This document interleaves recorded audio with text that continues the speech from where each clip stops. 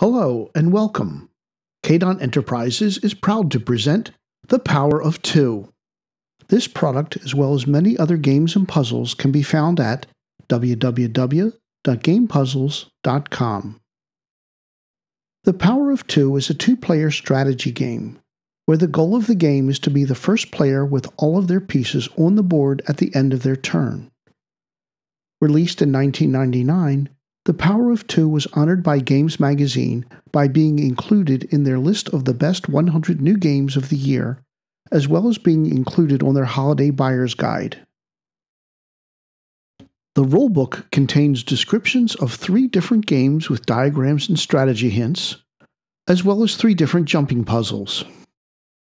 This video will demonstrate how to play the primary game, The Power of Two. To distinguish between the rules and the demonstration commentary, the rules will appear in yellow text. So why is the game called The Power of Two? There are 64 intersections on the board, which is 8 to the power of 2.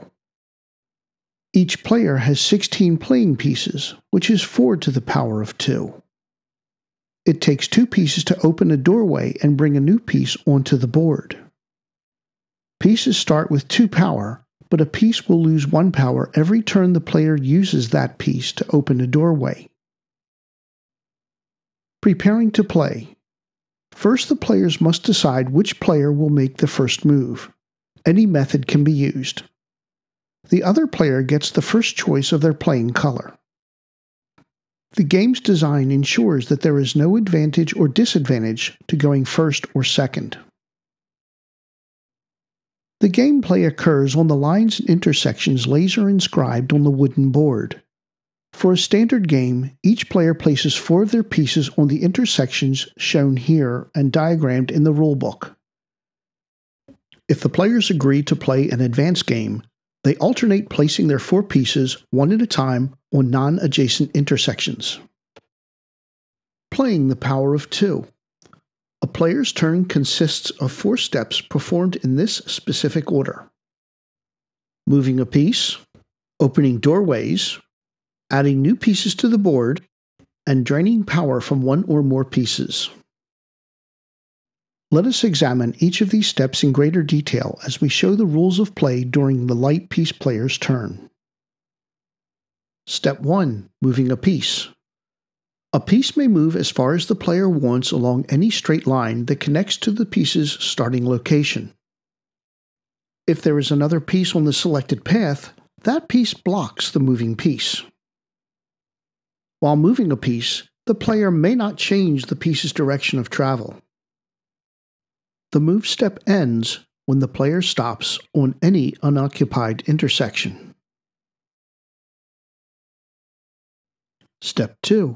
Creating doorways. If the moving piece stops at an intersection that shares a solid line with another piece of either color, a doorway is created. The 2 pieces on either side of the doorway are the doorposts. It is through this doorway that a new piece will be added to the board. Step 3. Adding new pieces to the board. To begin, the player places a new piece on the line between the 2 doorposts. When the door swings, it pushes the newly added piece to a nearby intersection. When the new piece is on a valid location, it and the 2 doorpost pieces will be on the corner points of a solid triangle. Step 4. Draining power. Opening doorways drains power from the pieces that were used as doorposts. Only the pieces belonging to the current player are impacted. To show that a piece has only 1 power remaining, the piece is turned felt side down. Should a piece be used as a doorpost a second time, the piece will return to its queue so it can recharge and be brought back into play on a future turn. Let's follow the game for 3 more turns to watch these rules in action and to introduce one final rule. It is now the dark piece player's turn. The player's first step is to move a piece. Next, we identify the doorways that were created. Notice that this doorway can swing in two directions. This gives the player two locations to place the new piece. The new piece is added to the board and moved to the selected intersection. Finally, the dark doorpost pieces lose 1 power. The turn now passes back to the light piece player. The player decides to use a piece that has already lost 1 power. While this is a valid move, it may not be the best move. When we identify the doorways, we see that 2 doorways have been created. For each new doorway created, 1 piece must be added to the board. The new pieces are now placed in the doorways. This new piece has 2 intersection options, but the player chose the intersection on the right. This new piece had 2 intersection options, but one of the locations is now blocked, so the player must use the other intersection. The final step is to drain power from the doorpost pieces. Let's highlight the doorways again. This light piece was part of the doorway, so it loses 1 power and is flipped felt side down. This dark piece was also part of the doorway, but it is not affected. A player will never impact the power level of the other player's pieces. This light piece is the piece that moved and opened the 2 doorways. Since it is losing its second power, it is removed from the board and placed felt side up in the queue of available pieces. It can be brought back onto the board in a future turn. For our final demonstration move, we return to the dark piece player. The player decides to move this piece to this intersection.